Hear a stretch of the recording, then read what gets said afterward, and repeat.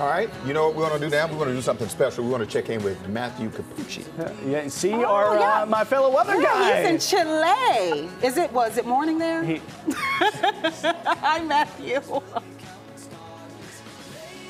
Hey, good morning. A bit tough to hear, but we're going to Chile right now. Outside, you can see the mountains are absolutely gorgeous. The landscape is incredible. But last night, I saw the Geminid meteor shower in the Atacama Desert, which was absolutely sublime. Hit about 40, 50 meteors every single hour under those clear, dark skies. There you see my friend and I underneath the Milky Way with galaxies just visible completely up above.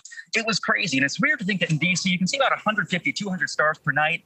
Under the Atacama Desert, about 5,000. So there you see that streak overhead. Each meteor only about the size of a grain of puffed rice as it moves overhead at 37 miles per second.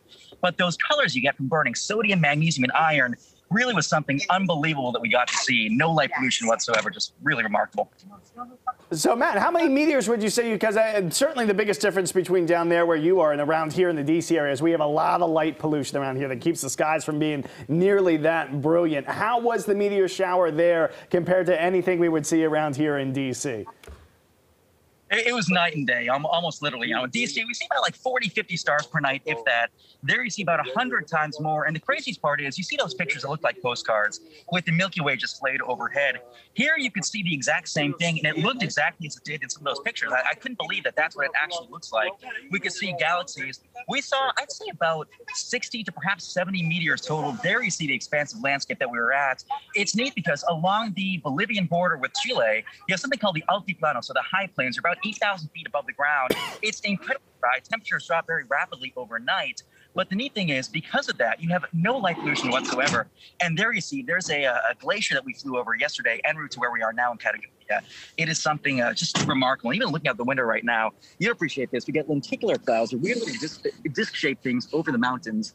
This landscape, unlike anything I've seen before, and just simply superb. Yeah, I was actually want to ask you, Matthew, because I know you've seen and traveled in so many of these type of sites. Where does this rank, this meteor shower, in comparison to the other things you've experienced?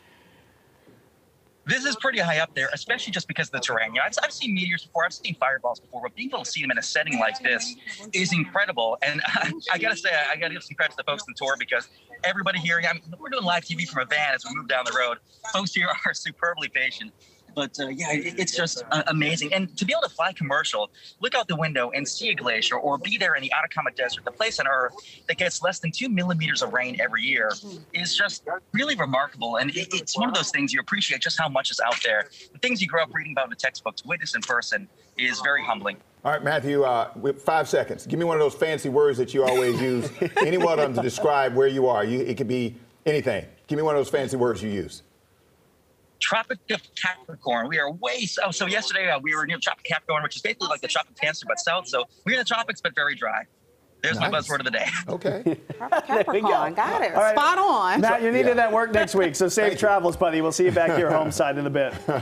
Very good. Oh, so good of him to check in and share that. He's a world really weather traveler, Matt Cappucci is. He has some amazing adventures, that's for sure. Absolutely. All right, well, time now.